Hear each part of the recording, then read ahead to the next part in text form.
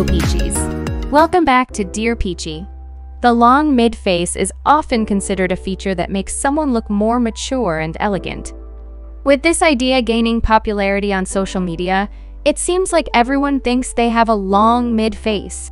But do you really have a longer mid-face ratio, or are you just confused? Even if you do have a longer mid-face ratio, have you found that despite all your makeup efforts to shorten it, something still seems off about your appearance? The truth is, if you have a longer face shape, achieving harmony in your facial proportions involves more than just focusing on the mid-face ratio. Many people misdiagnose themselves with a long mid-face and end up using makeup techniques that don't flatter their unique features. If you watched our previous video, you're likely familiar with the concept of horizontal thirds and vertical fifths. Generally, having a longer middle third compared to the upper and lower thirds makes your face appear longer. But let's take a look at these pictures of female celebrities who seems to have a longer mid-face. It's easy to say that Karen Mok has more blank spaces in her mid-face. However, if we look closer, we'll see that the length of Karen Mok's middle third is actually the same as Mimi's. So what causes us to perceive Karen's face as longer? It's actually the length of her philtrum. Let's revisit the horizontal thirds theory. Each of these thirds is visually divided by color blocks with high visual presence. For instance, the upper third region is marked by our brows or eyes, and the lower third by our lips. However, the nose has the weakest visual presence in the middle third compared to other features. This affects how our face is perceived by others from a social distance. In our minds, we know the mid-face is the region between the bottom of our eyes and the base of our nose. But in reality, because our nose has the weakest visual presence, the mid-face region seems to span from below our eyes down to the cupid's bow of our lips, making it appear longer. So, take a step back. Have you misdiagnosed yourself with a long mid-face, or do you just have a longer philtrum? If it's the latter, here are some tips to help you elevate your makeup game and bring balance to your facial harmony.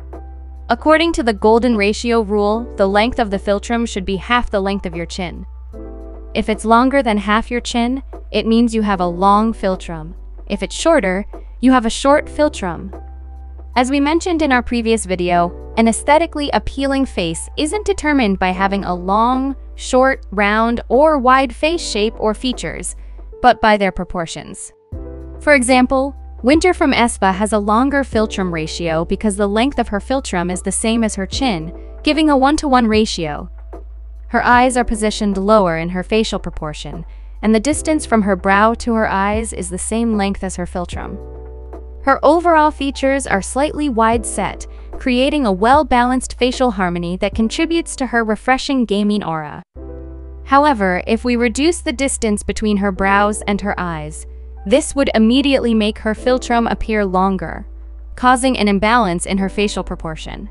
Additionally, the shape of the nose and lips, such as an upturned nose and downturned lips, or the prominence of the tubercle can affect the appearance of the length and contour of the philtrum. A wider and deeper philtrum looks more prominent and adds more dimension to the lower third of the face, making your features appear more defined. With these basic principles in mind, we can make some adjustments to our makeup routine to enhance the philtrum ratio, thereby bringing more balance and harmony to our facial proportions. The first method to adjust overall facial proportion is by widening the distance between your brows and eyes. If we look closer, the mid-face ratios of both Winter and Giselle from aespa can't really be defined as long mid-face in strict terms. Their longer philtrum ratios make their mid-faces appear longer instead. By examining their makeup looks, we see they often follow the principle of widening their eye to brow distance while reducing the philtrum ratio. To widen the eye to brow ratio, their brows are shaped to be thinner and slightly arched, creating more space in this region. They apply light eyeshadow to the upper lid, weakening the colors in the upper lid to avoid a stark contrast between the upper and lower thirds, achieving a more harmonious balance. More effort is put into the eyeshadow on the lower lid region, along with contouring the under-eye fat and adding lower lashes to bring the eye position lower in the facial proportion. Always remember to bring your eyeshadow lower by about 1 millimeter away from the waterline to lower your eye position and divert visual attention upwards. The second method is to tweak the finer details of your features by shaping your lips to reduce the visual length of your philtrum. The general logic is to enhance the contour of the philtrum groove. This can be done by precisely adding shadows to the groove and brightening the highest point of the philtrum and Cupid's bow with highlighter. If you have more prominent features, such as deeper set eyes with defined brow bones, you can deepen the groove with a stronger contour. Additionally, contour the groove in a tapered shape, resembling an inverted V rather than a horizontal line. This creates the illusion of pointier lips, adding more depth to your features. Looking at Winter and Giselle's lip makeup, you can see they overline their lips to make their upper lips look fuller. By blending out the lip shade from their actual lip line, they bring the highlights higher, helping to redefine the structure of the lips. The shadows created from contouring the upper lip create a bigger contrast to the highlights, making them more prominent.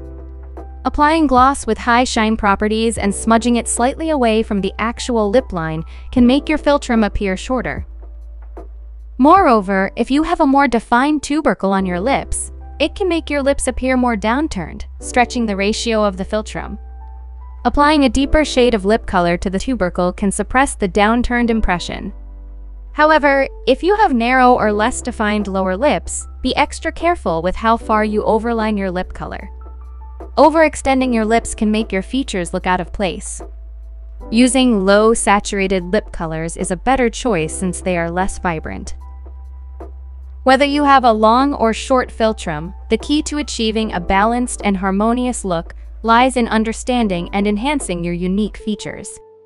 Makeup is an art, and with the right techniques, you can create illusions that accentuate your natural beauty. Beauty is all about balance, proportion, and most importantly, confidence. Thank you so much for watching. We will see you in the next video. Goodbye.